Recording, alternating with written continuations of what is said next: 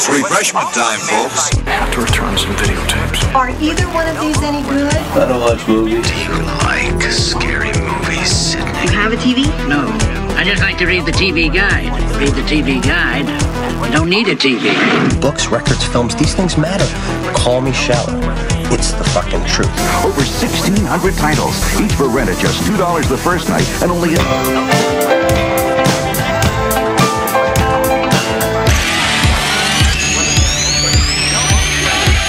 Finish it. I don't watch TV. Yeah, but you are aware that there's an invention called television, and on this invention they show shows, right? Tonight on 6 Ed World. Okay, I want the channels 18, 24, 63, 109, 87, and Weather Channel. Welcome to the Frog Brothers podcast with your hosts, Justin and Alec. Hey everyone, welcome to episode 3 of the Frog Brothers podcast. We just want to thank you guys for listening and remind you that we do have Twitter, Instagram, Facebook, YouTube, and we'll be uploading exclusive content to YouTube pretty soon, actually, so be sure to subscribe, follow, like all the pages and stuff. You can find us on Spotify, Twitcher, Apple Podcasts, YouTube, like I said. And if we aren't on your preferred listening method, let us know and we'll look into it and we'll do our best to get added to it. How you been doing this week? Can't complain. Had a pretty damn good week. I got a custom painting in this week from Jacob from the YHS podcast. He did a Jurassic Park painting for me, Dilophosaurus and stuff, so check that out on my Instagram, at Mr. West Studios. You can probably find that. I got some stuff tagged in there. All my collections and all that nerd stuff's on there, so check it out. Yeah, that painting's awesome. Also, I got some other prints framed finally, so I went to the store and went frame crazy and stimulated my framing business. So I still had some prints from FanFest that I hadn't gotten framed up yet, so I got all those knocked out and ready to go, ready to hang on the wall. Sick. Good stuff. What'd you get? Yep, and then my old... What did I get? Yeah, what did you get in the mail this week? Oh, the mail this week. What did I get? I got a Fright Rags blind bag that I ordered, so they had some shirts and pins on sale. So I got a pretty badass Ash vs. the Evil Dead shirt. So it's like a cartoonized version of Ash, and it's got his car on there, and it says Hail to the King, baby. Oh, nice, yeah. Also got a couple of pins. One of those is a Creep Show pin, and then the other one was a Teen Wolf pin. None of that MTV crap. We're talking the real fucking Teen Wolf. The Michael J. Fox motion picture extravaganza. So I got a dancing pin there from the prom scenes where he's got his suit on and his hands dance and wiggle around. It's pretty cool. Oh, nice. So that's it for this week? I think that's it this week. Still waiting on a few other things to ship. Yeah, I haven't got anything. I think pretty soon here I'm going to have to go and get the Trap and PKE and the RGB figures they have at Walmart. Yeah, keep your eyes out for that. So I went to Walmart today and checked for that. They didn't have any of the Ghostbuster stuff at my Walmart. I know somebody in our group, our Midland Empire Ghostbusters, found one in the Springfield, Missouri Walmart down there, but no luck up here yet. But I've got the figures pre-ordered. But what I did find in the toy aisle on clearance was some Scooby-Doo 50th anniversary figures. So I got the Mystery Machine and a Scooby, or not a Scooby, but a Shaggy and a Ghost set. And then I also have the Playmobil Scooby I bought a while back, but I'll be giving that to the kids.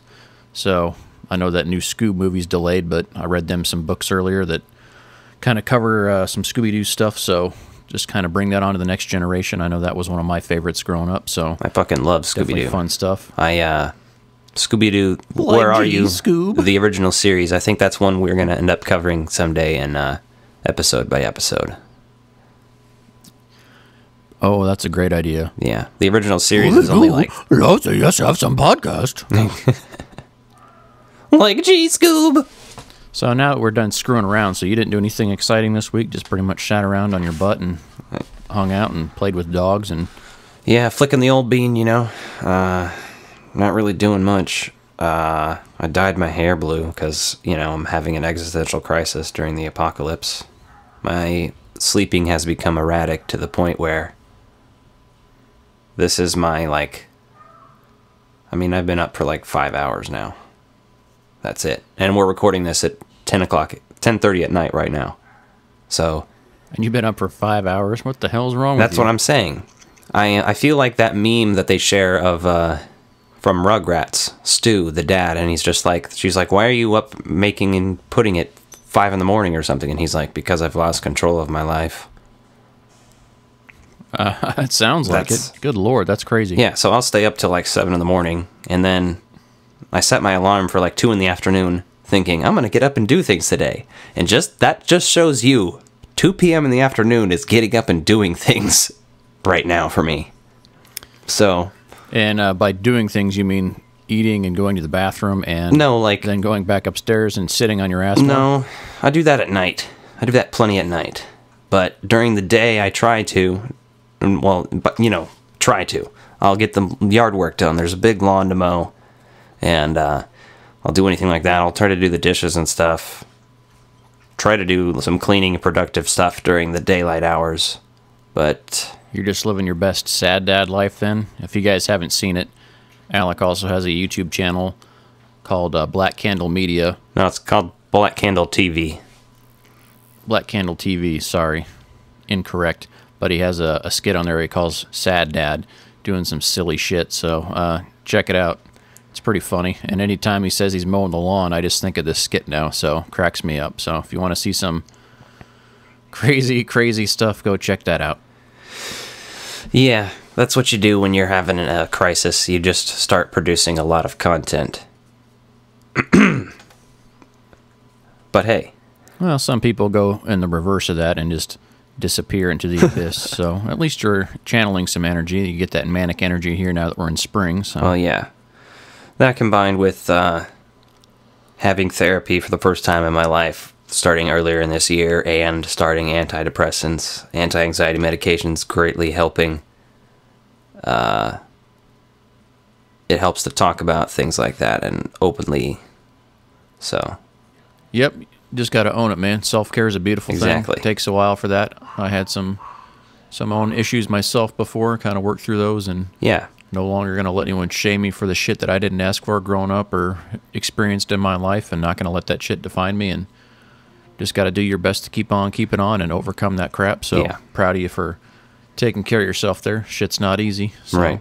It's, well, we had a really good time at the Ghostbusters Fan Fest last year. We went out there and saw each other for the first time in like 5 years, which we talk on the phone all the time still, but, and interact on social media, all that stuff, but it's still not the same as seeing someone. We saw each other for the first time in 5 years out there, and then, at one point, we were like, you know what, I think that's when we first said, we should start a podcast someday. And, yeah, I think we started talking about it back then and just really realized, like, hey, this is something we could do that'd be a lot of fun. We got definitely a unique perspective on it, I'm kind of the older, seasoned, experienced person, but you still seen a lot of shit that I haven't, so. Yeah. I'd say we kind of balance each other out on our knowledge here. Yeah, man, I'll just go in waves. I'll see one movie, and then I'll be like, oh shit, I have to read about everything about that movie. And then if it had a really good score, I'll be like, what else has this fucking guy scored? If I liked an actor or actress, I go see what else they're in, and if I am interested in anything they're in, I'll watch it, pretty much, so. That's pretty awesome. So we'll get to more on film scores later. That's in our top 5, so we're going to do a little foreshadowing there for you. We'll be talking top 5 a little later tonight. So let's move on, though. Let's hit up the episode by episode. We now return to the real Ghostbusters. Diane, 11:30 a.m., February 24th. Entering the town of Twin Peaks. Pretty good. Bill Murray's the funniest man on the planet. Episode by episode. So on this week of Episode by Episode, we cover Extreme Ghostbusters, Episode 3, The Face of a True Monster. So one thing about this series that distinguishes itself from the real Ghostbusters immediately is the content that they go into, right? So you open up with the cold opening here, and you see some guys vandalizing a synagogue, and somebody spray painting the words "Go Home" on there, and then a monster gets one of these guys named Kevin. So apparently we don't like guys named Kevin. Yeah. Because he's a racist jerk. Yeah, I was actually I forgot that that's the way this episode opened, and I was kind of shocked immediately, like, oh shit, hey, that's pretty fucked up. And then the ghost comes, and you're like, oh, yeah, that's a classic move though that horror movies used to do, is they make the character an asshole so that you, when they're fucked up, you're not feeling bad about it. You're like, oh yeah, fuck that guy. Yeah, exactly. It immediately gives you the chance to say, okay, we don't like this guy, so here's what's going on, right? He's obviously, his moral compass is fucked. Yep. So we're already okay with what's going to happen to him here as he gets victimized by this clay-looking ghost thing. Yeah. And then you do the regular episode intro, right? So classic Redux version of the rock and roll Extreme Ghostbusters. So you get that whole tune through your head, and you get to sing along if that's your sort of thing. Yeah. I try not to sing along too much because it's not quite as catchy as the original version. So no, it sounds like a bad nu metal band, but like there's parts of it that are really fucking good, and then some parts where you're like, oh, cut this out. But yeah, it's definitely a mixed bag on there. So after the cold opening there, and then you get the credits, then you go into a hospital, right? And outside of the hospital, you see the Ecto-1's parked out there next to an ambulance, and then it kind of cues inside, and you see what's going on in there. So you see those two victims, the two clay victims there that were at the opening, and shenanigans go on. They talk to the doctors. Eduardo realizes that, like, if he just peel the clay off, it like flings itself at him, and then like just kind of makes a muddy mess on the wall, which is kind of interesting to see. Yeah, it kind of reminded me of the pink slime in Ghostbusters 2, but also the symbiote suit and Spider-Man just kind of like trying to cling to him. Yep, and then of course you get classic Eduardo being a butthead in here. So he looks over at Kylie and he's like, why don't you try some of that on your face to clear up your pasty complexion? And you're like, oh shit, zing. Right. So obviously you learned that Eduardo flirts by being a jerk. Which, you know, they call that negging. Classic. Nice. It's dumb as hell. They do it in It's Always Sunny and other shit, you know, you bring the woman down so she feels bad about herself, so she feels like she could date someone like you. I don't know, there's some shitty asshole logic behind it. But it's garbage and we don't endorse it.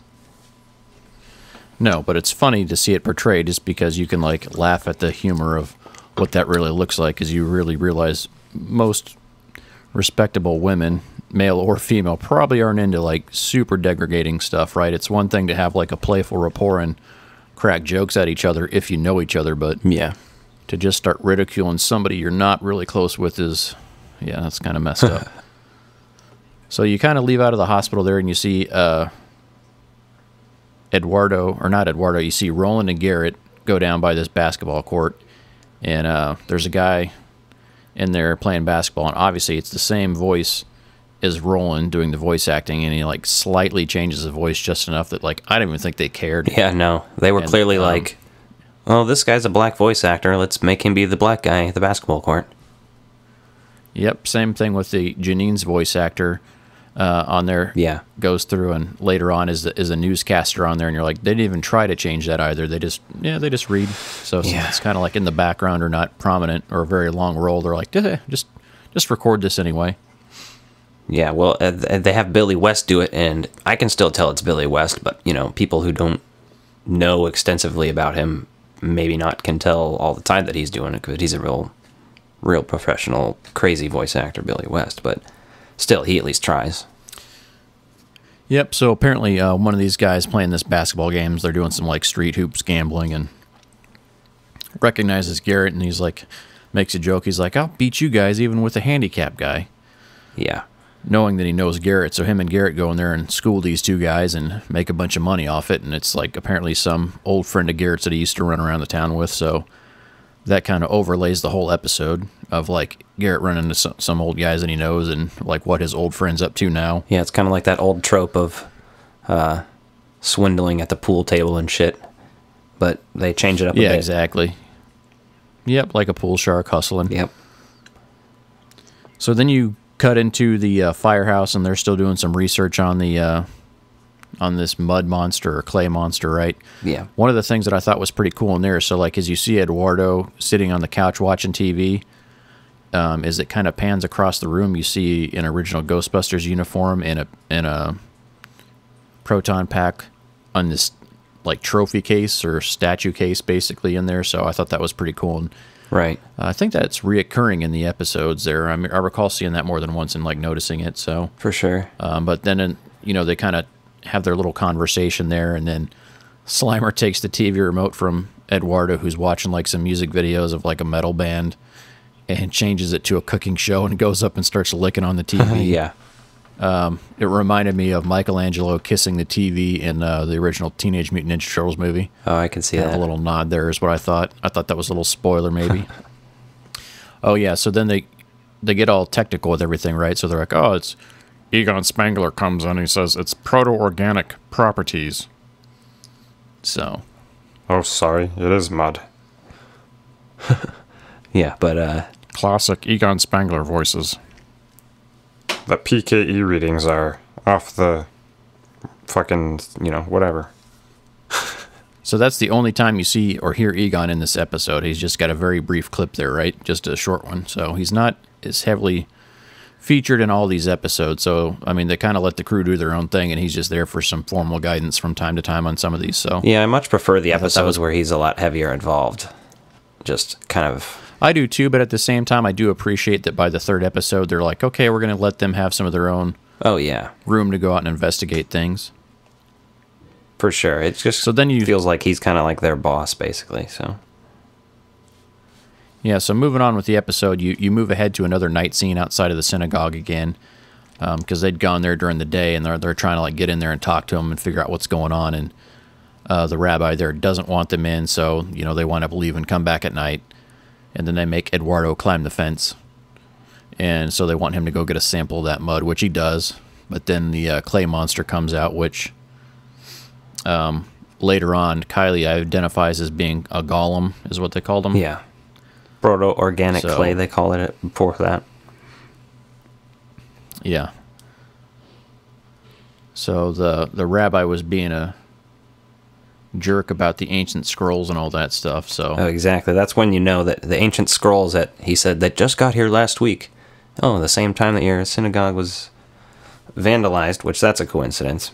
But that's when the kids were attacked there. So it's obviously linked to the ancient scrolls. That's kind of like that hint.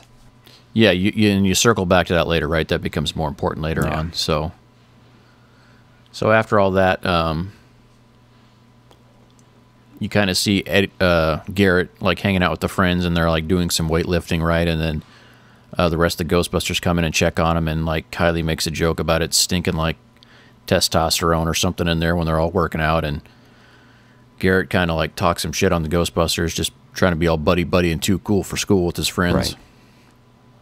And so they're trying to just egg him on because obviously Eduardo's buddy has got a couple of their friends there that he doesn't know, but that's who he's hanging out with, so he tries to get in good with them. And so they go up to this rooftop, and they're like, yeah, we've been thinking about, what do they call that, base diving or whatever, when you just jump off the roof of a building. So you see Garrett put this parachute on and just like jump off the roof of a building, and I'm like, no one really shows you like how a guy with a handicap that can't land on his legs like lands from parachuting down. So obviously they didn't animate that, so sometimes it's one of those things where you're like, you guys really should think things through a little bit more when you do stuff like that. I get that they're just trying to show that he's extreme and has like no fears and just does whatever, but right, seemed kind of silly to me that you have a guy that's like, what's he gonna do, wait for you guys to bring his wheelchair back down to him? Kind of asinine. Pretty much. He's just gonna sit there. The landing's gonna suck too, because you can't even like try to control it. Yeah, but I don't know. One of the funny lines from it earlier was when Kylie says one of Eduardo's kind of catchphrases, when she says, "I am a scientist, man." Oh yeah, she totally mocks him there, which is good stuff. I like that when they do those little things, right? They carry things over across the series. Yeah, it's hilarious. It was already the third episode, and he's being mocked for it, though. It's funny as hell. So then after they do the skydiving scene, then they say, hey, man, you think he's cool to do anything else? So then you see them going, hey, we're going to go get some revenge. So then you see him pull back up in front of the synagogue again, and, they start breaking windows and just all around messing things up over there, breaking things, getting into it. But Garrett, obviously has more of a conscience than that, so he kind of gets into a fight with them and says, hey, man, like, that's not right. And then they throw him out of his wheelchair and, like, make fun of him. And then you see them riding around in his wheelchair while he's crawling around after him while they're breaking things, which eventually Gollum comes in and starts messing with them. So just as Garrett's about to be attacked by Gollum, I believe the Ghostbusters show up and blast his arm off. Yeah. And then Eddie comes and helps him back into his chair, and he says, "What are you doing here?" And he's like, long story. So, they kind of don't get into all that. Right. Oh, so one of the other pop culture references in there from Eduardo that I thought was pretty good that I took note of was when the thing keeps growing, right? Eduardo says, I'd say we let Gumby wail on him. And they're basically referring to as they're trying to fight this thing. Yeah, Gumby. Gollum goes after the other guys, yeah, and so they make a Gumby reference. And I'm like, for the mid-'90s, like, I guess we'd get that. But nowadays, like, you're not going to hear a lot of Gumby references in any kind of pop culture stuff. Yeah. Especially aimed at kids, right? Gumby was my shit when I was a kid. Oh, Gumby and Pokey? Yeah, man, that was some fun stuff. I don't even know why I liked it so much. I can't even recall much happening other than Gumby hanging out with Pokey. I think it was just because it was like claymation, it was different than normal animation, and that was one of the few shows you'd see like a different style on there, so it just stood out. Yeah.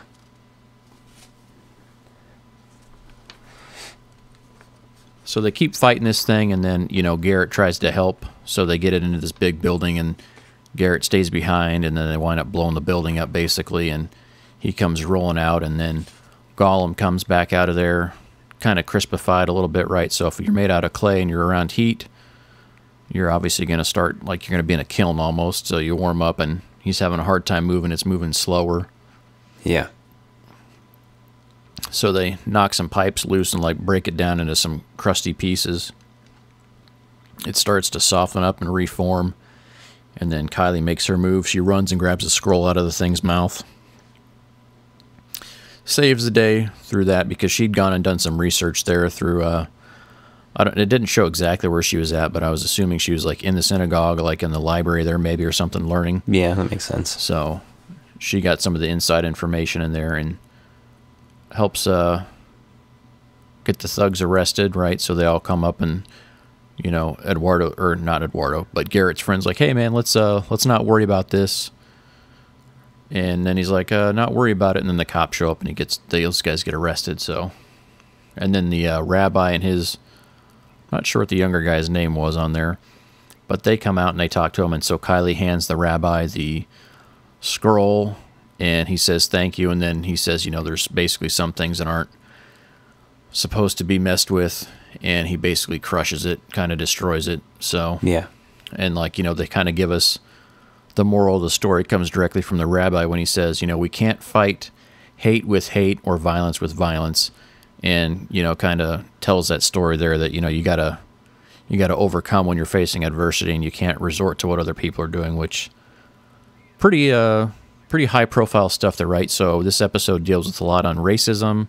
It deals with being the bigger person there, not letting those things define you. So overall, I really enjoyed it, right? It was definitely really sets the tonal difference for how the series picks up and going from here, because this is essentially your first episode that's not your intro. Right, and that's what I was thinking.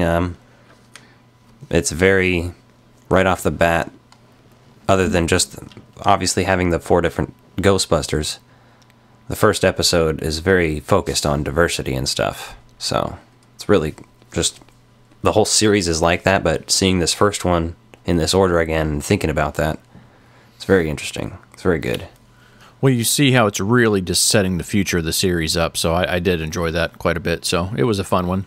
For sure. And then again, it's got this dark, muted color palette. There's a lot of night scenes on there, so really sets itself apart from real Ghostbusters because there's a lot more brighter colors on there and happy-go-lucky things. Yeah, I mean, the unofficial title for it originally was Ghostbusters Dark, so...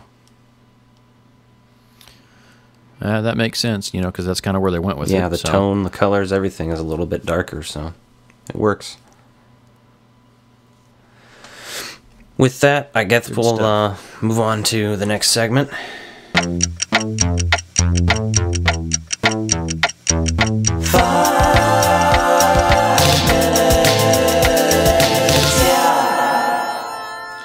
Yeah, so we got a new segment this week. It's called 5 Minutes. So the thought process behind 5 minutes is that we'll talk about any topic for 5 minutes, and then as that timer goes off, we just stop, shut up, end your sentence. You don't even get to finish your sentence.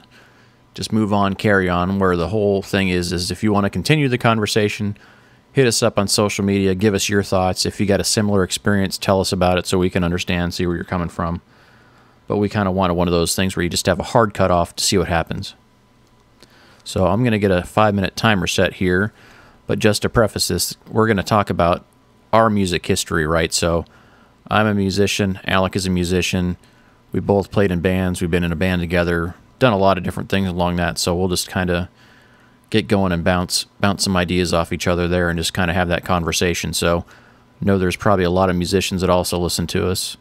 So, what got you guys started on music? What interests you? All right, and I'm going to start the timer now. Why don't you tell me about your music history first to begin with? So what got you into music? Hanging out with your dumbass. Mainly. Quickly, I would say, I think it was Christmas I got an album, the first Ramones album from you. And I was like, only pretty much exposed to like Blink-182 and Korn and other stuff you listen to. But the Ramones album was the first one that really hit home for me. And then I got a bass, and some of the first songs I learned were songs off that album that you helped me learn. So that was the beginning. What about you?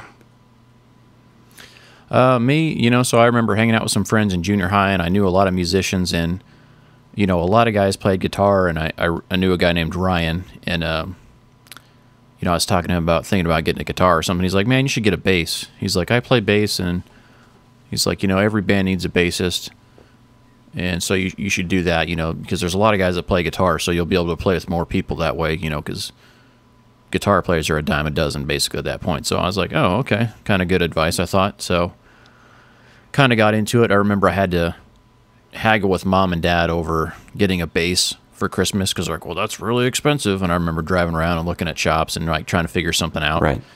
And negotiating. I was like, well, my birthday's in April, so I'll take this for Christmas and my birthday. And they're like, are you sure you're going to be okay not get anything on your birthday? I'm like, yeah, I'll be fine.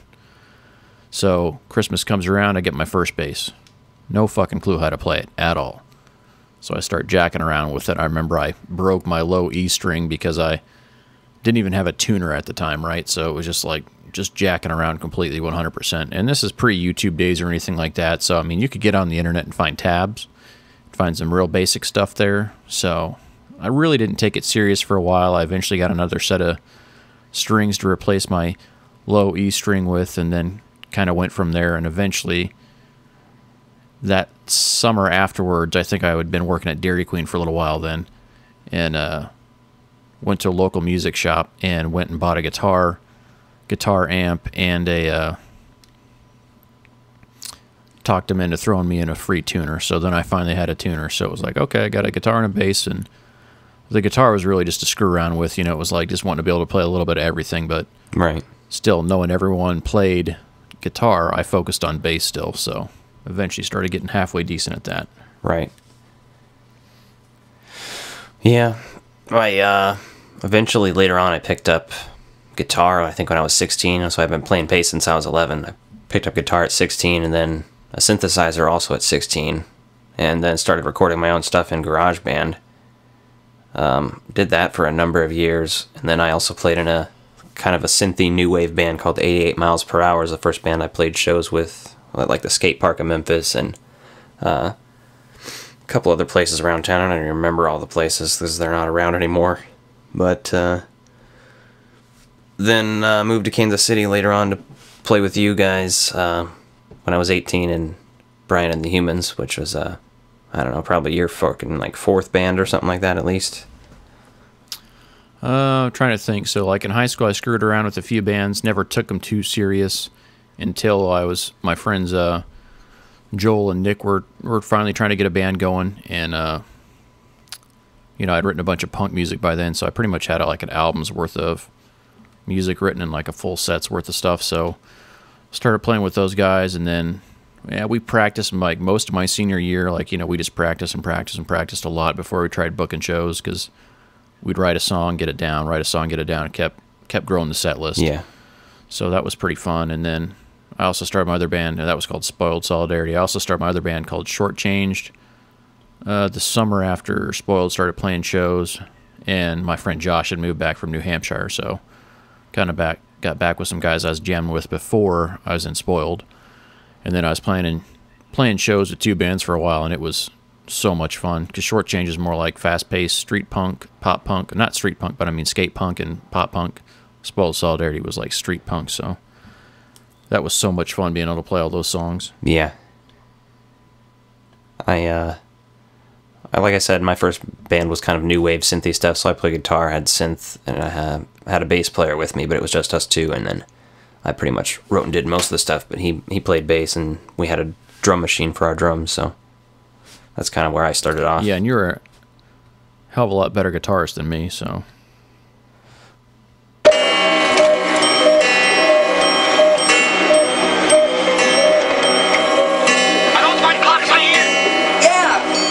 And that's 5 minutes, son. 5 minutes. So we will carry on. If you got any questions about our music or anything like that, hit us up and carry on the conversation. Facebook, Instagram, Twitter, YouTube, throw it in the comments. You know, we'll talk about it anywhere and everywhere. So. Another man's garbage is another man's cold. Leave all the nostalgia horse, just wait till you get old. Another man's garbage is another man's treasure. I know that you will hate it, and that fact gives me pleasure. Another man's garbage. So, Another Man's Garbage. This week, Alec chose the movie Drop Dead Fred. It's got a whopping 9% critic score on Rotten Tomatoes and a 77% viewer score on Rotten Tomatoes. So, this one ranks higher with the viewers, but the critic score is complete shit. This is why it's in Another Man's Garbage. So, Alec, can you just get into it? Tell me why you chose this movie and just start going with your thoughts on it. Drop Dead Fred is a classic for me, but not for many. Most people don't know what it is, and they may have heard of it, or maybe they saw it once when they were a kid or something, but it has this cult following.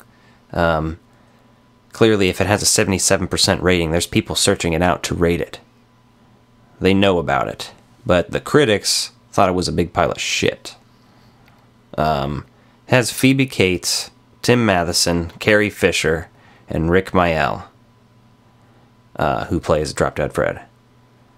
And this is another occasion where I'm just perfectly okay watching Phoebe Cates in another movie, because I wish I had more movies to watch her in. Because not only is she a great actor, but she is also nice to look at, so... yeah, so this is where we differ here, right? So I was never a fan of this movie growing up. Our older sister liked it, but I never could get into it. So, you know, there's certain things in the movie I remembered kind of having seen before, but watching, and I just like, ugh. And I posted something about this on Facebook, and I had a lot of people surprisingly say, oh, I used to watch that movie all the time. So yeah, clearly that's where that 77% rating comes from, is younger people that really like certain aspects of the movie, right? So... let me kind of cover some of my thoughts on it, and then I'll get yours, because having not watched this a lot as a kid, I got a completely different perspective than I think most people that have watched this movie think. Yeah. So, you know, I'm kind of watching this, and obviously, you know, you see her being treated poorly by her husband or whatever, and so this trauma in her life causes like a relapse to her childhood or childlike state, and, you know, that's essentially when Fred returns to her life and starts making things difficult. So he ridicules her. He calls her, oh, you know, when he sees her, he's like, oh, you're uglier now that you're older. Yep. So kind of crazy there. And then, like, one of the scenes I do remember is, like, him rubbing dog shit, like, all over the furniture. And, like, as a kid, like, I remember that scene always grossing me out. You know, we grew up with dogs, so, like, playing in your yard, occasionally you'd, like, run into dog shit or mow in the yard or whatever. So seeing that, like, you immediately have that smell in your head, and you're like, oh, all over your house? Like, that's absolutely disgusting. I don't have the disgusting feeling towards that. I just really enjoy that scene. Dog poo on the carpet, dog poo on the carpet. Yeah, and so then she starts saying, hey, you know, do you remember my childhood friend, Drop Dead Fred? And then you know, the mom's like, no, I don't remember your childhood friend Drop Dead Fred. Like, oh my, you know, like she's like spiteful of it. So yeah. So there's some really dark stuff in there, right? So he starts calling her a mega bitch, and he says, yeah, we should chainsaw her and slice her into tiny pieces. And you're like, I don't think a lot of kids like get that, like how dark that part is. Like, ooh, okay. Yeah, no. One of my favorite parts is when they're making mud pies or some shit. And he's like, we'll make her eat up this mud. And, no, that's what she says. The little girl says that. And she says, yeah, we'll make her eat up all this mud. And he's like, yeah, and we'll cut her head off. And she's like, with scissors. And he's like, yeah, and we'll make her eat it. And she's like, make her eat her own head? And he's like, yeah. And she's like, with what? And he's like, oh, yeah, well, we'll eat her head. And we'll poo her out all over the table. Yeah, that's definitely a dark scene. So that's like some shit though that I would say that's just weird and bizarre though. So yeah, watching this movie, I definitely see the influence of your abstract like bullshit that you talk sometimes is, and I mean, it's endearing, but it's also hilarious because sometimes you go on the abstract and it's hilarious. Exactly. So Fred gets his head stuck in the fridge door.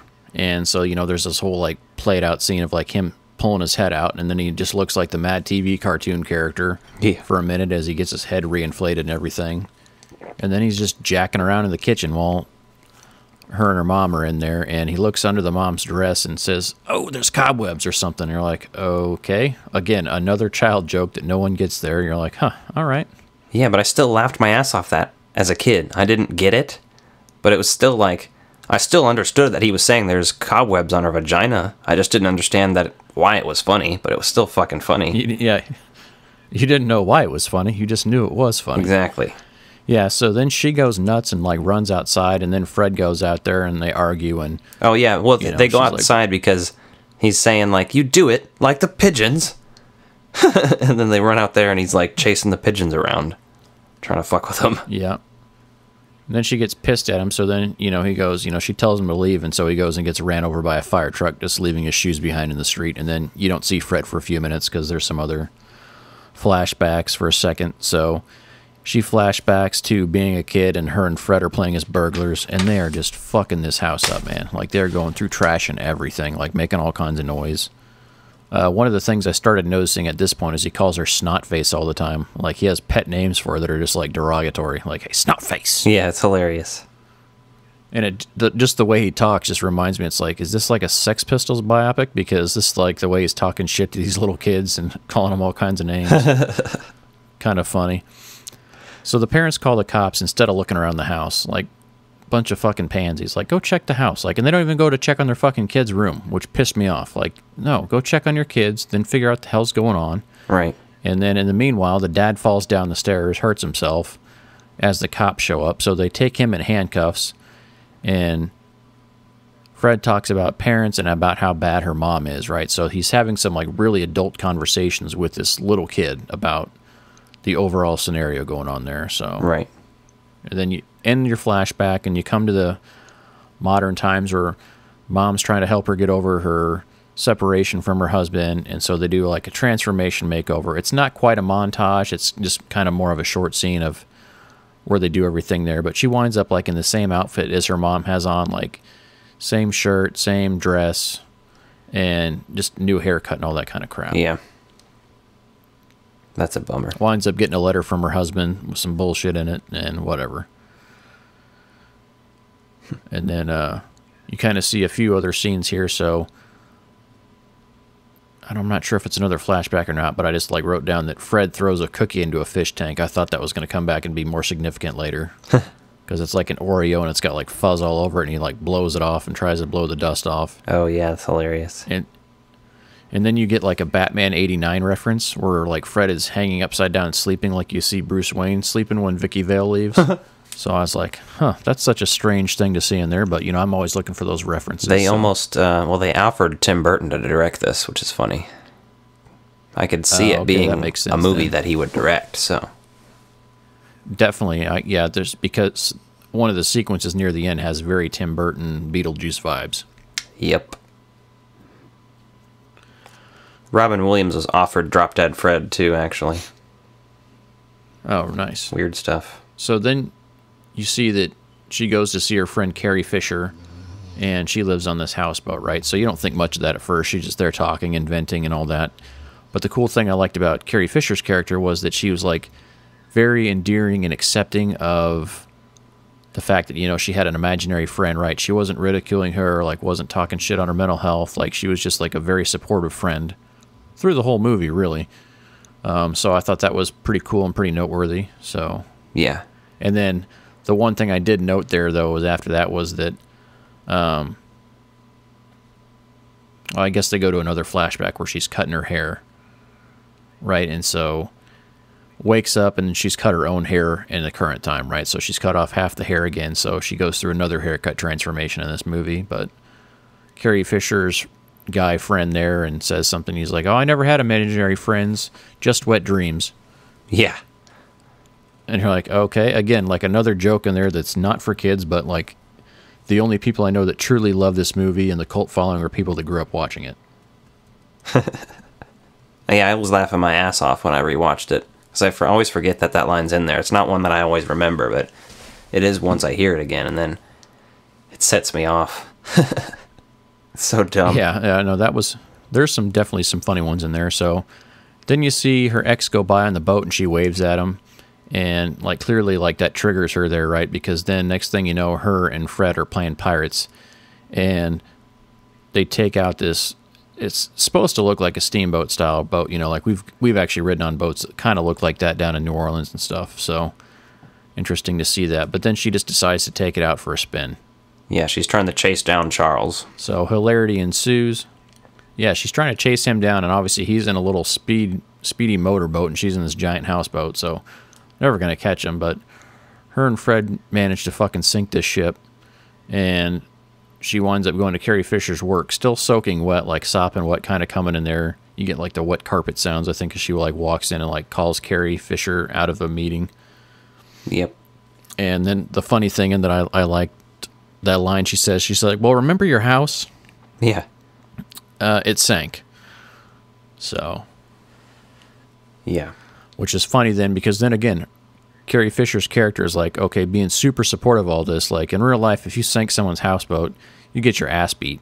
Pretty much. Like, right, someone would lose their fucking mind. Not her. She keeps her cool. Then she goes and, you know, realizes that Fred's sitting in her chair in the meeting room. So she goes in and wheels the chair out and has a fucking moment in the hallway where she's acting like she's beating up Fred, but Fred's clearly out of the chair by then. So, like, she's humoring her all the way. And then she has her own Freudian slip, and I'll let you talk on that one. Yeah, she just lets it slip that she's banging the boss. She's complaining about her coming over, and no, she's complaining about Fred fucking up how she gets laid. I just can't remember the exact quote that she says, but she, you know, reveals that she's fucking the boss, basically, in front of everyone and the boss. Yeah. Because essentially she takes her high heel off and, like, starts banging it against the floor, acting like she's beating up Fred, like, with the heel of the shoe. Right. And she's making a complete total ass of herself in a scene in the hallway. Everybody comes out of the meeting room and is like, "What the fuck are you doing?" And she's like, "I'm fucking beating this guy's ass." And they're like, "There's no one there." And she's like, "What are you, stupid? He's invisible!" Yeah, that is the beautiful thing, right? Like, how can you be so supportive of your friends? Yeah. And to me, like, that's one of the subtleties in the movies that was one of my favorite moments in the entire movie, was just, like, her being supportive of that and, like, trying to, like, help her out with that. Yeah. Carrie Fisher rewrote some of her dialogue for this movie. As you may or may not know, she was a very famous rewriter, basically. Did a lot of uncredited work. Yeah, and she was also one that was... And she was very open about her struggles, her own personal struggles with mental illness and stuff. So, like, to see her be such a supportive role there is pretty damn cool, I thought. Oh, yeah. So then you move along and you see that they're having, like, she goes out to lunch with this childhood friend of hers that, you know, she caught up with and flirted with earlier, right? So there's a little bit of romantic tension there. You know, they don't play it up a whole lot. You just play it up that this guy really wants to be her friend and, you know, really missed her or whatever, so... Yeah, he's clearly more interested than her. Yeah, exactly. But he humors her, right? Because a lot of people are like, "Oh, you're crazy. Like, I can't handle that." So when she starts acting like an idiot and pouring drinks on herself and just destroying this like fancy restaurant out, like he just does the same thing with her, right? He just normalizes her behavior, makes her feel okay about it. Yeah. So I thought that was pretty interesting. Yeah, it reminded me of this scene, and because this scene is one in particular where you can see Fred doing things, and then you see everybody else's perspective, and you don't see Fred, which they do it throughout a lot of the movie, but they do that, and it reminds me of the scene in Invisible Man when she's having dinner with her sister. I won't say much more than that in case you guys haven't seen it, but she's having dinner with her sister, and it's a very interesting scene there. If you have seen it, you know what I'm talking about. Yep, that's pretty wild. So she winds up having like another public meltdown because like you see live music being played and you see Fred like playing a violin and like messing things up. Well, next thing you know, you obviously see everyone else's perspective again, and she's beating up this other violinist there that's like next to Fred, and she thinks she's hitting Fred, but she's hitting this other woman. Takes this like nice violin and smashes it on the ground, breaks it. Next thing you know, you see her mom bailing her out of jail and like writing a check to cover the cost of the violin. Yeah. That's about the time they go to the mental facility for like the children's psychologist. Yeah, you go see Dr. Ryland there, is what I noticed there. Yeah, and then you see the other kids with all their imaginary friends. Yeah, I thought that was kind of neat. That was unexpected to me, was you see like all these other young kids with their imaginary friends and just how, you know, how they're coping with things in there, and how, well, like one of the mothers sees her sitting there and like she says something asinine to her, and she just looks like, you know, she's used to it, so she doesn't really pass judgment, just says, okay. Right. Lets it be. So then you see all these other like absurd characters kind of come through there, which was kind of fun, but they were kind of short-lived too. Like, you know, I expected more out of those characters, or maybe you'd see them more later. But I was kind of honestly happy you didn't, because they were. Yeah, it's like one of them. No, just Drop Dead Fred is obnoxious by himself, but I like it. But having them all in the same room was just like, all right, move along. Yeah, it felt like total chaos in there. So I was glad they didn't come back later, but it was kind of, you know, and they didn't get as good of actors in those other roles. They're just kind of like, you know, they more like typecast on how they looked, not what they're actually acting. Right. Yeah, so then she gets prescribed the pills, and they warn Drop Dead Fred as he's leaving. Don't let her take, what is it, the green or blue pills? The blue ones, I think. Yeah, no, they're green. Yeah, it says, don't let her take the green pills, it'll kill you or whatever. Yeah, it'll basically make you not exist. So... Yep, so then they get to one of your favorite scenes in the movie. So they get home, and they've got this, like, giant, like, heavy-set, stocky nurse.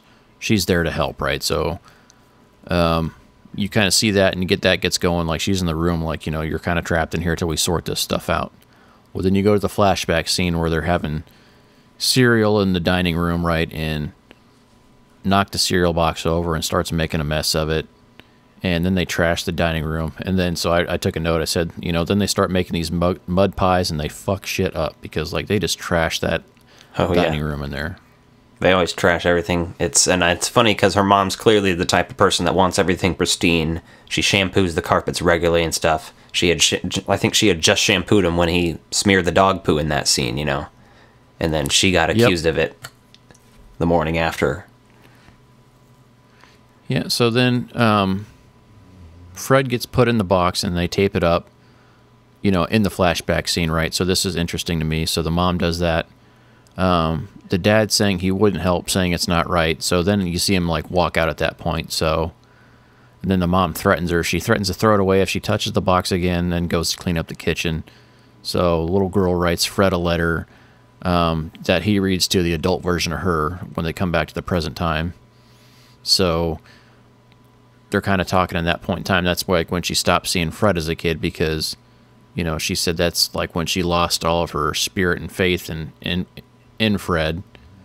So there's some really powerful stuff in here. Like, to me, this is a very depressing moment in the movie, because she said she would, she never let her mother know how much she could hurt her. She said and her mother did it all the time. So she vowed to never show her mother her real feelings again.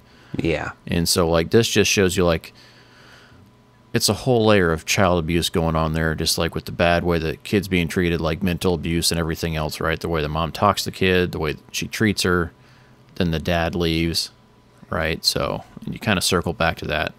Yeah, and she continues to do it throughout her life. She like... Yeah, I mean, you see that she's clearly like just accepting that that's how her mother is, and just, you know, still wants to maintain a relationship with her, but just subjects herself, right? She's been victimized long enough, she just continues to be. Yeah, she's manipulated by her as an adult now, so... Yeah, so then she tries to leave the house, and the nurse puts her back up in the room, so then she takes this pink phone that she has in the room and breaks the window out after Fred had tried to break out with his head. Like, he slams his head into it a few times. So then he gets picked up by Mickey. That's her boyfriend there. So Fred is sitting bitch in the middle of the truck, and he starts emasculating Mickey, saying, like, you know, making fun of him for being open about his feelings towards her. And I don't think you'd see that in a modern movie, right? I think they'd write that character a different way. Right. But he winds up dropping her off at this gala where she's going to see her husband. So the thing about this, it's, you know, they walk in there and she looks all nice in her dress, and then Fred comes in looking like a fucking troll doll. He looks bright amazing. Hair, like all up with a little curl on it. So the only thing it reminds me of is Dumb and Dumber, the two suits they wear. Yeah, that's what I was thinking too, but the way his hairdo is totally is like troll dolls in there. Or Jimmy Neutron, for those of you more my generation. Yeah. So she winds up seeing the husband at the party, and then there's like an awkward moment where she's talking to the husband's side piece. I think her name's Elena, or Annabella. Sorry, Annabella. Yeah. And they're kind of going back and forth and, you know, kind of almost complimenting each other, and then the husband walks up and, like, starts chatting with Annabella and, like, has an awkward moment when he sees that she's there. So yeah. So she gets upset. She bounces out on this party and she goes back home with her husband, right? So he picks her up. He smooches on her. The door slams in Fred's face. So and this where kind of interesting. They start making dinner and stuff. Yep. Yeah, they start making a nice dinner, and then I think they wind up going to sleep, right, or whatever. And then you see that her mom, the whole salad thing fiasco. That's later on. Okay, that's what I was talking about. I couldn't remember if that happened right away or. Yep. No, so this is before. So she's there, and then her mom and the nurse come to get her back, right? Well, Charles doesn't know who it is, so he goes out there and fucking smacks that nurse in the face with the cast iron skillet. Just fucking lays her out. And the thing is, like, as absurd as this movie is, like, you know, they don't show, like, not have broken her nose or made her bleed somewhere, but she just passes out is all. So. Right. In reality, it'd have been like a fucking bloody broken nose. Yeah, and then they show, like, another layer of the abuse that she's used to getting put through, right? Because as they start making out, he calls her Annabella. Yep. And she's just trying to normalize shit again, so that's what finally convinces her to take the pill. She hadn't taken the green pills yet since she'd got them, but that's the scene where she finally submits and takes one. So meanwhile, you see Fred over there, and he is just taunting her for taking the pill. So kind of skip ahead, though, to the next day, and you see her with Carrie Fisher again, and Carrie Fisher's like happier than a pig in shit because she got a huge check written from the insurance for that, and then she says, like, who would have thought that a houseboat is worth that much? She must have been given that or some shit. I don't know how you don't know how much your own houseboat is worth, but... Exactly. So then you wind up going back to their house, and this is kind of where you're talking about. So she's going for that romantic dinner. Yep. And what winds up looking like normal food turns out to be a mud pie, spills all over her husband's lap. To me, it reminded me, like, you ever made one of those homemade volcanoes where it, like, bubbles and spatters and spits everywhere? It's kind of what that looked like, besides it. Right. Looked like muddy water that way, so. Muddy waters. Yep. So, you know, Fred says that Charles is the wrong guy for her, and she takes another pill to try to shut Fred up. And there's one little subtle thing, like anytime she takes a pill, they have like a little special sound effect for it, right? Yep. You know, indicating that it's hurting Fred. Yeah, and he always like acts like it starts hurting him more and more when she starts taking him and stuff. Charles, being the D-bag that he is, goes in the other room and like storms off acting like he's mad at her, and she says, I'll make a romantic salad. So meanwhile, he's in there while she's working on a salad and winds up calling up Annabella. So Fred finds this out, and he's just, at this point, he goes from like antagonist to, you start seeing that he's truly looking out for her best interests. So he's trying to get her to realize this, and finally gets her to like peek through the door to see what the hell's going on. Yeah. And she So sees... at that point... Go ahead. Oh, yeah, I was going to say, so at that point, he's talking to her, so he's in complete, he tells her that he's in complete control of Lizzie. And, Fred's telling her to leave, but then she says she's scared to be alone, right? Which... Oh, yeah, that shit makes hits so you. much sense to the big picture, right? Because you see that she's afraid to be alone, so that's why she puts up with all this bullshit in her life, right? That's why she lets her mom treat her bad. That's why she lets Charles treat her bad. So you get a little clarity on what the hell's going on there. Yeah, it was a really... watching that scene as an adult is like heart-wrenching. You're like, fuck. Yeah, it's that's why I was saying, like, when I told you a little bit, we discussed this briefly before we actually recorded, and I was just saying how this movie is like really depressing when you look at it, because some of the shit that goes on and some of the subtleties that you never notice as a kid, because that's not what you're looking for as a kid. Right. So then you get into one of the most Tim Burton-esque parts of this film, right, where it has a lot of Beetlejuice qualities to it, just the way it feels, the way it looks, the way it sounds. Yep. She basically passes out and falls into Fred, and they disappear, and they kind of go into this surreal version of the house, and it's very museum-like, right? You have like little velvet ropes in front of all the things in the house, basically saying like, hey, you're in this house, you can't have any fun with it. Right. So then you see Charles in there, right, and he's kind of being a butthead, and she pulls the Jaguar emblem off the hood of the car, the hood ornament off, and the car deflates and spins around and bounces out of the room and like shrinks down.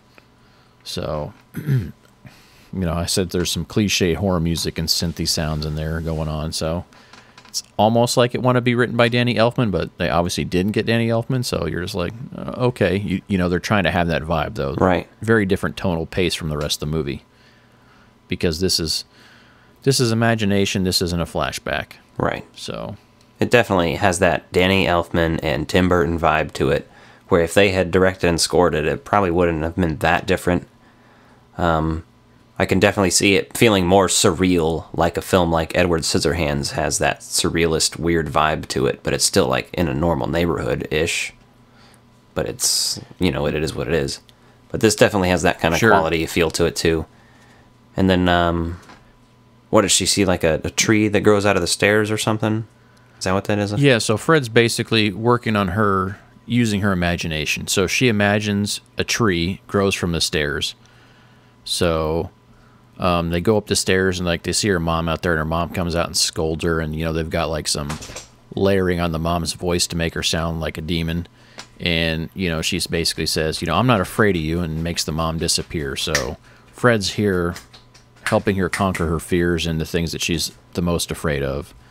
So then this is one of those things that I think anyone that's kind of been through some dark stuff in their life as a kid, and then when you start to acknowledge it and accept it as an adult, this is another powerful moment in this movie. So you see the adult version of herself comforting the child version of herself. Oh, and she yeah. unties her from the bed that her mom had her like tied to. Basically, she's setting her free from her childhood past that she had no control over. Yeah. Pretty deep stuff on there, because you're watching this and it seems really silly, but there's a lot more depth to it when you start looking at it. Yeah. It's that ending you're just talking about. That ending, well, it's not the ending, but it is basically the climax and ending. And it's, like you said, it's very moving. It's very relatable in a lot of senses. So, like you said, it's not just a ridiculous comedy, which is what I just saw it as a kid. But you see, it's I think that's how most people view it. It's not even just like a typical heart, where, there's movies that try to put heart into them, but they're just trying to teach you boring lessons, and they're not going this deep. You know what I mean? No, there's so much subtlety in this movie that if you're not paying attention to it, you're not going to catch on it. But for me, I had the advantage of fresh eyes, right? I wasn't watching this movie with like a nostalgic feel like I often do with some, 80s and 90s movies. So for me, I saw this completely different than probably most people do. I can see that. So Fred tells her she has to go back alone. You know, he says, "You've got you back and you don't need me," which is pretty cool, right? So basically he says, yeah, you're in control of yourself. You've got this. And he disappears. And then the surrealist scene ends and she wakes up on the floor where she fell in the kitchen, and she goes back to making the salad in the kitchen, which seemed a little strange to me, but it is what it is. And then you kind of move along to start the final resolution of the movie, right? You start wrapping up because she's had the epiphany moment. The climax has happened of her working through her deepest issues with Fred, and he's there to back her up. So Annabella hangs up on Charles, kind of going wild here, right? Because essentially he's being a dick and saying, you know, yeah, I want you as this, you know, I control Lizzie. She's my side piece, but I want you around too. And she says no, hangs up on him. So yeah. Then Lizzie goes and dumps the salad on his head. And then the best part of that, you know, Fred was always calling her snot face. So she digs a booger out of her face, or out of her nose, and wipes it on Charles's face. Yeah. Well, which is pretty badass. Fred used to do that to her too. He does it at the beginning of the movie when she's a kid and stuff. Okay, so that's something I missed there. But yeah, so she wipes the booger on Charles's face, which cracked me up. Yeah. And then she takes off in his Jaguar. She goes to her mom's house and picks up the Fred box. And, you know, Charles calls her there, and her mom's, like, trying to be supportive of Charles and, like, keep her in a bad spot, right? Two manipulative people would work well together to continue to manipulate somebody. Yep. So instead of even talking to him, she just hangs up the phone. And then this is, like, where it gets really another level of in-depth stuff, right? Because the mom, again, is blaming her for all this shit that happened in her childhood, right? So she basically admits that she had Lizzie to save her marriage. And she said, instead of making things better, you made things worse. She directly says, he left because of you, and is like losing her shit. And Lizzie at this point has already had her moment of, I'm not going to put up with that anymore. She's made her stance. So yeah. She starts walking out the door, and then the mom yells, "Don't you dare walk out on me. I'll be lonely." And then she turns around and, like, has a moment, hugs her mom, kisses her on the face, and tells herself to go get herself, I don't know if she said friend or a Fred. Why don't you go get yourself a Fred? Friend, I'm not sure exactly what it was. Either way, it makes sense. Right. So then she goes to see her old childhood friend and asks her to be, and he asks her just to, like, to keep her as an option, right? You know, so now that she's single, she's sorting through things on her own. Yeah. So you see his kid, which he'd mentioned earlier in the film, and the friend's daughter is outside playing with Drop Dead Fred. Yep. And you see Lizzie kind of carrying on with it, and, you know, basically Fred's got a new purpose. And then you see this nanny decides to quit, and then she gets, like, trapped in, like, a little leg rope and gets pulled up the tree there. So yeah. Kind of an interesting ending, and you wind up seeing the little girl doing a pinky promise to an invisible Fred at that point. So the ending to me, like, threw me off a little bit. That's one of the things I liked the least about it, was that ending. I thought they could have cut it off sooner, because really there's only a few moments where this guy is from the past, right? I think he is in that movie just to serve for this ending, just to show that Fred's past, you know, Fred's still there. Yeah. But the only thing that got me on this was like, okay, right, so when you see Fred there, what kind of trauma is this kid having that she needs Fred in her life? Pretty much. Right, because typically what you see in this movie is that Fred's been manifested to help. He's a coping mechanism, right? And you see that with the other kids when you see them at the doctor's office earlier. For sure. So to me, like, that was a way darker ending than what it needs to be from my perspective. Now, for most people, you're just giggling and funny because you're like, oh, okay, so there's, you know, Fred's something else. And it almost kind of leaves it to, like, oh, we could do a sequel with Fred being around with somebody else. But I took it at the darker way, but that's just my opinion. So I think, I think it would have been better off ending when she leaves her mother. Just the scene before that, you know? Yeah, I thought that would have been a good ending, or even a good ending would have just been like she wipes the booger on his face and walks out, right? Because you kind of end on a funny, light-spirited moment, but, you know, they wanted that resolution with the mom, too. Yeah. Yeah, wipes the booger on his face, takes his Jaguar and drives off. That would have been a good ending, too. So I guess when this movie came out, right, because this is very early in the 90s, was it 91, I think? Something like that? Yeah.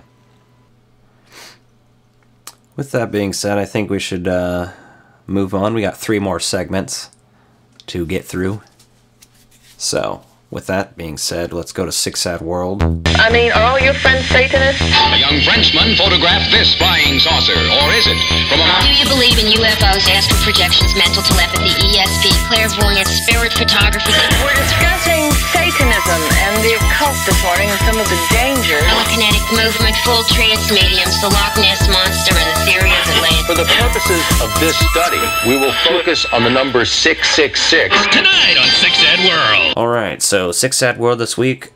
We got a couple of small topics we're going to try to get through real quick because they aren't too big, but I wanted to get your thoughts on some of these, Justin. So the Jim Baker, he's a televangelist in Missouri. He's being sued for selling a fake coronavirus cure now, which I don't know if you saw this a couple weeks ago and stuff, when it was first being a thing in the USA. He was on TV selling this shit. It's like a blue and silver bottle. It's a silver solution. So you're like drinking what looks like silver fucking paint. And he's trying to sell it on the air. And they were saying it hasn't been tested on this strain of coronavirus, but it has been tested on another coronavirus strain. And it kills it within 12 hours. It eliminates it. They were selling this fucking bottle for $80. And they're getting sued by the state of Missouri now. Then they also issued... As they should, right? Yeah, hell yes. That's messed up, man. Like, you're abusing your power for there, right? Like, I get that as a religious entity, they may want to try to bring people hope. That doesn't work for me, though. I think that's really messed up that they're trying to capitalize on that, right? For sure. I saw a really hilarious bit. Oh, go ahead. I was gonna say you're just putting people at risk, right? Because you're giving us a false sense of hope. It just reminds me of all the people that went out on Easter, right, and went all these churches and stuff. It's like, we have technology. You don't need to go gather right now. Like, there's way easier ways to do this and do what you need to do. Like, don't go being a bozo the clown about it. Yeah, the FDA has, for over 10 years, they've recommended not using any sort of silver solution because it's dangerous to your health, not good for you. And saw a really hilarious bit on John Oliver the other day, a couple weeks ago, when he was talking about it. I think it was even before most lockdowns were happening that this was going on, really. But the suing is an update on it. But he was talking about, okay, so this is silver. Silver doesn't kill coronavirus. You know what it kills? Werewolves. So tonight I'm going to offer you the John Oliver Premium Werewolf Solution for $49.99 a bottle. It has millions of microscopic werewolves that will bite and infect your coronavirus, and then the silver will actually be effective. And I was laughing my ass off during that. Yeah, you just got to let that stuff be silly sometimes, man. Like, that's just a prime example of people taking advantage of people while they're down. And the people who are going to pay that guy for that kind of money are the people that don't have the money to spare. That's the most saddest part of that, right? Exactly. The people that are gullible enough to believe it aren't necessarily gullible because they're just, assholes. They're just fucking ignorant to this guy's stuff. They are probably a lot of old Christians. Not even old, but uneducated too, right? It's totally got Cousin Eddie vibes because, he's talking about, I wish we hadn't sent all that money to that televangelist on TV. Yeah. Well, what about the kids? Oh, his kids, what the hell? They could be fine. He's like, no, your kids. Yeah. That's totally what I was thinking of the whole time you said that, right? Just people with good heart or good intentions are spending money that they shouldn't be spending on this, and it's like, what the hell are you doing? Yeah, it sucks. You kind of are like, you think they're morons, but then you feel bad for them. It's just the whole thing. But absolutely. Then so I guess we gotta. Today they also opened the beaches in Florida. Yeah, let's everyone pull a Jaws mayor, right? I've seen all those memes going around. I know. It's really hilarious to me that it's literally not even like before. It was, you would see memes about it in the country, and then you saw a few for the Florida when they weren't keeping them open before. But it's just funny that it's actually a beach. That's what makes it so goddamn funny, because in Jaws, they open the beach. But in reality, this isn't funny, because I saw pictures today and the beaches are fucking crowded there.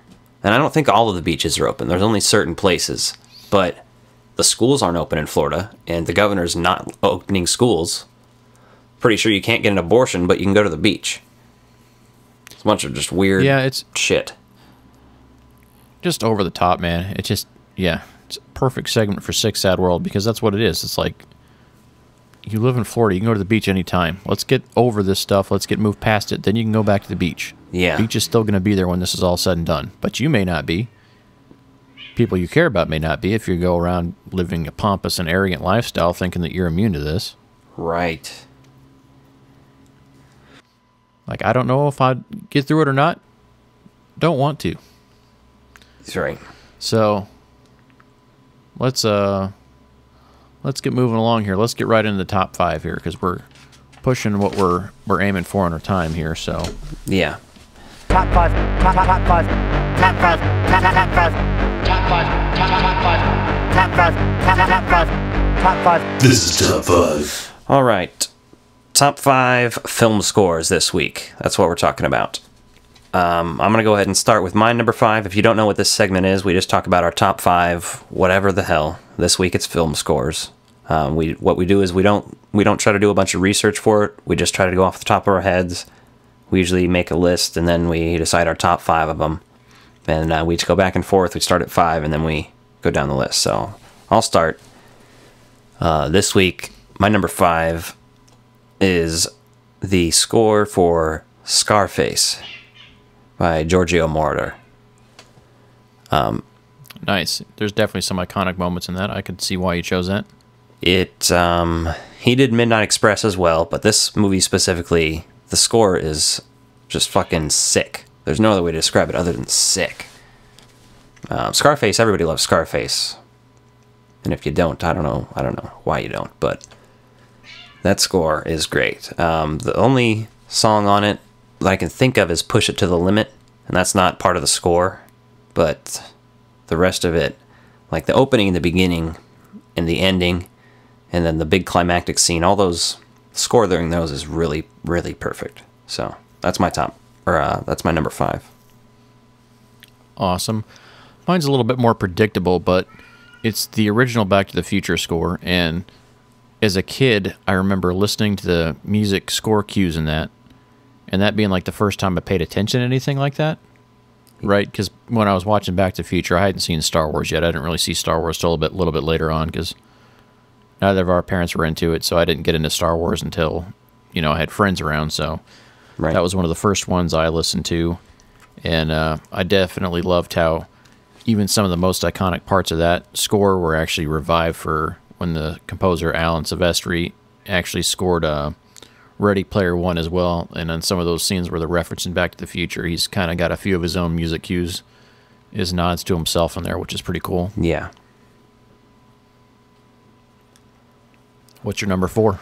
Number 4, I got something by Danny Elfman, and it's Beetlejuice. I decided I had to pick because I didn't want to have it all be a bunch of Danny Elfman. I love Danny Elfman stuff, but I had to go with Beetlejuice. I just love it. It's fucking iconic. Very close to being on my list, but I went with a different one instead. But I definitely highly considered Beetlejuice on there because it's, like you hear that music and you're immediately in the movie watching those scenes. Yeah. Beetlejuice is one of those that I don't ever remember watching Beetlejuice for the first time. I've always watched it since I was young, so it's always been in my head. Yeah, that's a good point. That's definitely one of those that I don't remember, like the first time I sat down to watch it. I just remember, just watching it regularly. Yep. What do you got for 4? So my number 4 is, again, Alan Silvestri, but this time for the Avengers, the MCU stuff, right? I love what he did, something different there, right? So that first Avengers, some of those cues, even hearing him over and over again, because he's done actually a significant amount of work for the MCU, but I just really, really dig those and how it came out.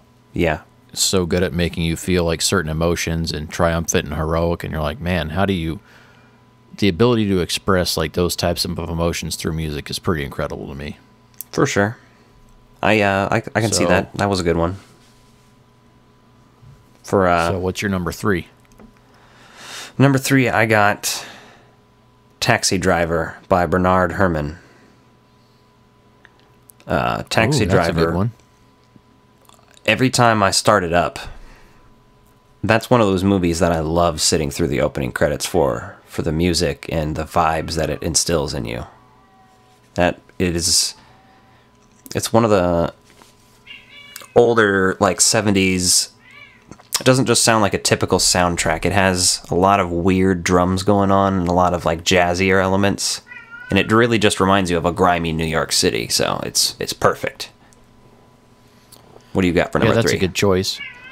I haven't seen that enough to know that score that well, but my number 3, originally I wrote down Beetlejuice, but right before we started recording, I said, I'm actually changing one of mine. Right. And I changed it to Batman, 89.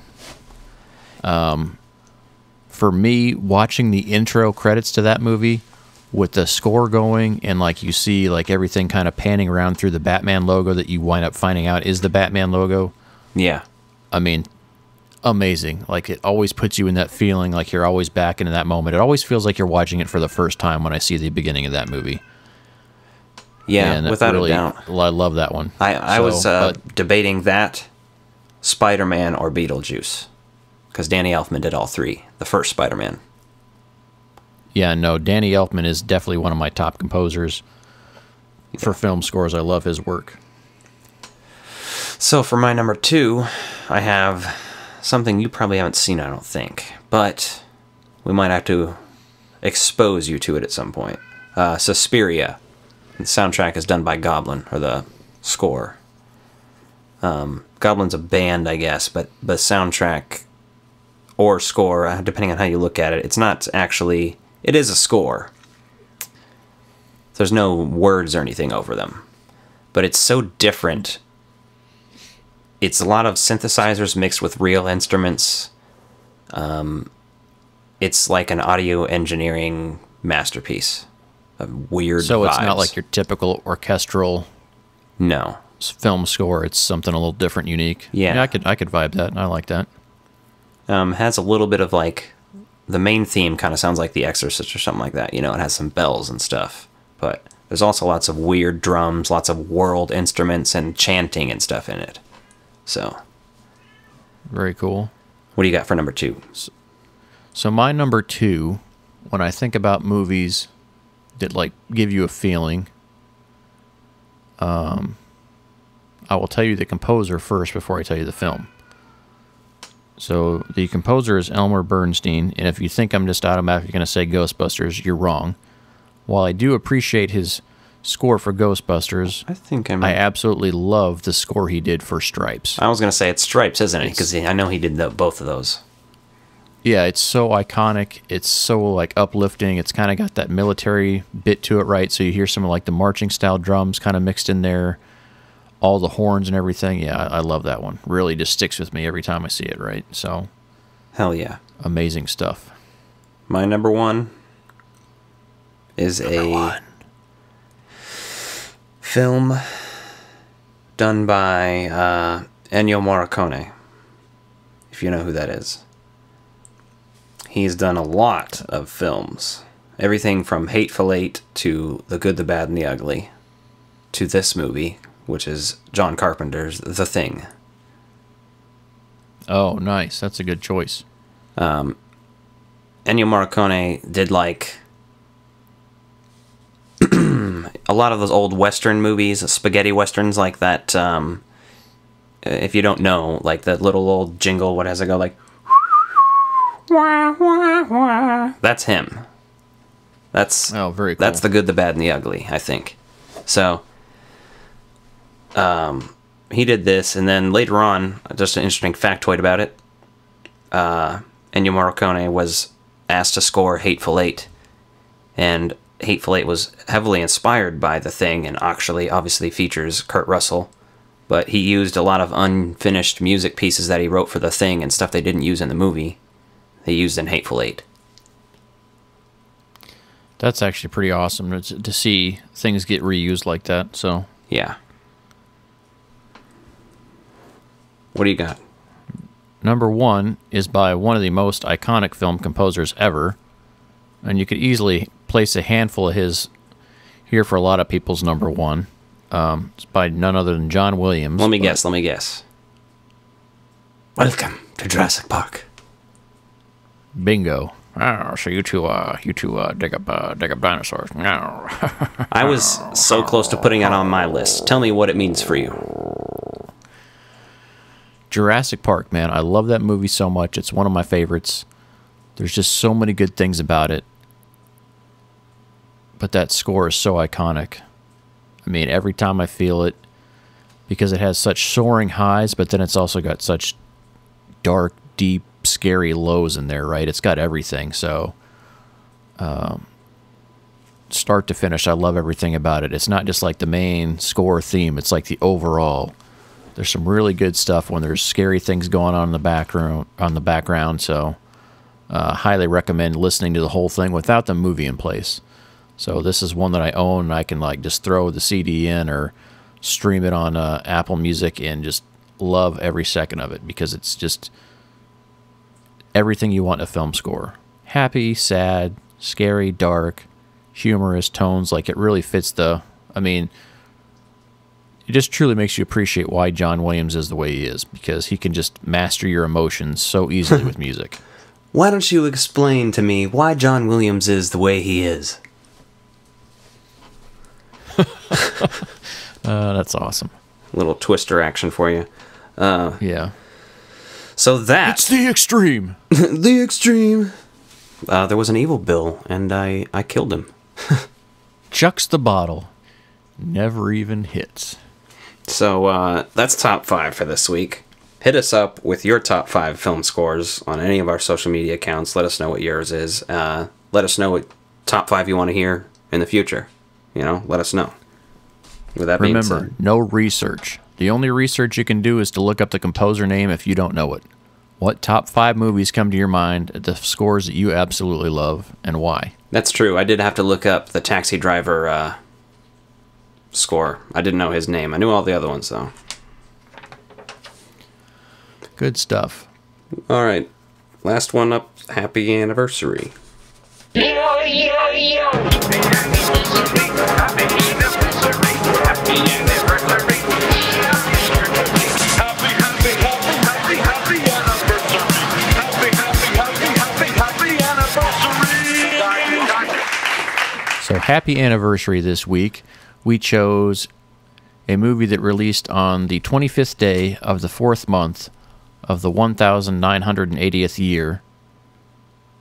In this movie is Where the Buffalo Roam, starring Bill Murray as Hunter S. Thompson. Now, not nearly as well done as Fear and Loathing in Las Vegas. It still has its moments. For sure. So why don't you tell me what your favorite moments are? What stands out to it about you, Alec? Well, all right. Let me start off here. Neil Young. The movie opens up with Where the Buffalo Roam, done by Neil Young. He does the score for this movie. And it's actually a pretty dope opening sequence. I really like it. Just like I like the opening sequence for Fear and Loathing. I'm going to try to avoid talking about Fear and Loathing, but it's hard not to compare it to it. But you also got Peter Boyle in this movie with who plays Laszlo, which is basically the same character that Benicio del Toro's playing in the other movie. They're different names and stuff, but so it opens. The lawyer, essentially. Yeah, it opens and he goes into his house in Colorado. He's drinking and he's writing, and as he's writing, he goes back. It kind of flashes back to him doing other stuff, right? But before it flashes back, there's like an alarm goes off and he starts yelling and firing his gun in his house. I noticed that his attack dog will bite people in the balls when he says Nixon. And he has like a stuffed dummy there, you know, with Nixon's face over it. And he says... Yeah, with the mask on it, yeah. Yeah. So then he... There's a couple other cool things in that opening sequence, right? Once you get to him in his house, right? Well, everyone knows, like, oh, we can't stop here. This is bad country. Right. Well, one of the things, zooming in down to see Hunter S. Thompson at the typewriter, you see, like, a large stuffed bat hanging, like, right above his desk. And then it pans down to Bill Murray sitting there as Hunter, typing away while he's drinking Wild Turkey. That's his drink of choice. You know, you see it quite a few times in the movie. Yeah.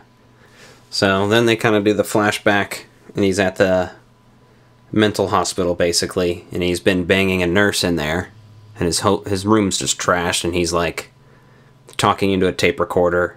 There's a wild turkey that's turned upside down, and instead of an IV drip, it's dripping, and he has it taped next to his mouth. And, yeah, so one thing I think people forget a lot about this movie is that, you know, Johnny Depp is very iconic as Hunter S. Thompson. You know, it's famously known that he moved in there to live with them to pick up his mannerisms. But Bill Murray picked up the mannerisms very well. Oh, yeah. Bill Murray does just as good of an impression. In the opening sequence, I took note that, like, he didn't sound like him as much, but then when it comes back to it, like, you know, he starts sounding like him a little bit more, the way he mumbles and talks fast and all that. So oh, yeah. Bill does a pretty damn good job of that, too. And this is a movie that overall, the script isn't amazing, but he does a good job of Hunter S. Thompson. I think this movie just skips around a little too much. For sure. You know, there's kind of different pieces of books and stories and things that kind of weave their way in and out of this, right? And the pacing's just not there. You don't feel some of the same tension that you feel if you've seen Fear and Loathing in Las Vegas. Right. It has one of Hunter S. Thompson's quotes that he supposedly actually gave at a college when he said, in my case, you know, I hate to advocate drugs or liquor or violence or insanity to anyone, but in my case, it's worked. Yes, that's a very famous line of his, right? So yeah, he's a very quotable author. So watching the movie, like, it's hard to get through all the way just because, like I said, there's some pacing issues and things like that. The acting is well done, but I think the script's what's limited in here, right? And then the directing lack of, yeah, and I would say it's just a lack of focus on, like, what the overall story is, right? For sure. I mean, they almost could have done just a short TV series or a mini series where they had Bill doing this just to get, like, little snippets of what was going on with Hunter S. Thompson at the time, right? You know, it's a fun movie. It's definitely one of those things where you're not getting a usual Bill Murray, right? Because Bill Murray is usually just himself, and this is like the one of the few times where, like, Bill Murray is truly character acting, which he doesn't do a lot. So I thought it was pretty fun to rewatch it and just kind of see his take on it. Well, what's funny about this is, watch this, then go watch Caddyshack, and tell me he's not still being Hunter S. Thompson. Yeah, except he's got a character voice for Carl Spackler, right? I mean, it's a little different, but it's still based off of his, I feel like, you know what I mean? Oh, yeah, you can tell that, right? And I think he spent a little time with Hunter S. Thompson, too. Yeah, he was even wearing the hat around in that movie. Oh, yeah, so I think it was fun, but it's not perfect, right? Yep. The rewatchability on it's not very high. But if you want to see Bill Murray in a good role in a bad movie, I would say that's one of them. Yeah, Bill Murray's an actor I'll watch in anything, so it's still not a bad movie. It's good to watch it at least once, you know. I'm not saying you'll fall in love with it, but if you haven't seen it and you like Fear and Loathing or Bill Murray, watch it. Absolutely. All right, I guess we'll start wrapping things up here this week. Thanks again for listening to everything we talk about this week.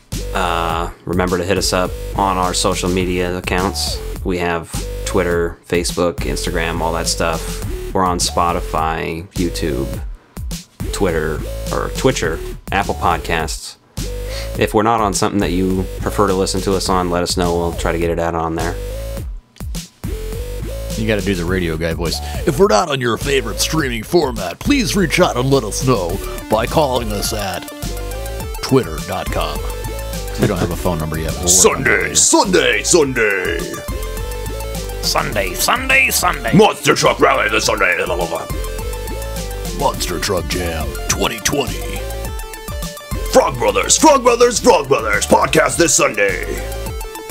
The Frog Brothers Podcast returns next Saturday to a movie theater near you. You sound like Liam Neeson. We'll just be hanging out in front of a movie theater next week. Actually, we should each respectively go record at a movie theater just for the nostalgia feel of what it was like when those places were open. Right. We are hundreds of miles apart. I think we're about 400 miles apart, typically is what it is actually driving. Yeah. And I would walk 400 miles and I would walk 500 more just to see you in person so we could podcast for another day. Yeah, it's kind of actually weird. I'm just staring at like blinds while we record this usually and talking to you. I got my notes in front of me and stuff, but I need to make it prettier in here. Yeah, I've got books in front of me, a whole slew of books. I got some Extreme Ghostbusters paintings I did on the wall, a Camp Crystal Lake flag, and another painting I did with a VHS hanging off of it. And that's the one I'm looking at, other than fucking wall, so. Well, good time. So, hope you guys are enjoying your quarantines. And we'll talk to you next weekend. Yeah. Hit us up online on Facebook. Let us know what you guys think. Look out on our YouTube this week, too. We may have some exclusive YouTube content coming out before the next podcast. Maybe, maybe not. Take a look. It's my birthday on Monday, so if I get anything good in the mail, yeah, it's also, I might make a video of me opening it. It's also, as everybody likes to point out, 420 and Hitler's birthday and the Columbine anniversary on your birthday. Hey, there's a lot of much cooler people than Hitler that share my birthday, so look up the celebrities that have my birthday and feel better about it. I tell you what, it's 420. That's all that matters to me. Fuck your birthday. Well, we don't all get to share our birthday with the state of Kansas, Alec, so... And Oprah Winfrey. Go back and enjoy that one. Ad Astra per Aspera. Thanks for listening, guys. Bye. These are my dinner guests, the Frog Brothers. Frog Brothers, Frog Brothers. These are my dinner guests, Frog Brothers. Frog Brothers, Frog Brothers. These are my dinner guests, the Frog Brothers. Frog Brothers, Frog Brothers. These are my dinner guests, Frog Brothers. Frog Brothers, Frog Brothers. These are my dinner guests, the Frog Brothers.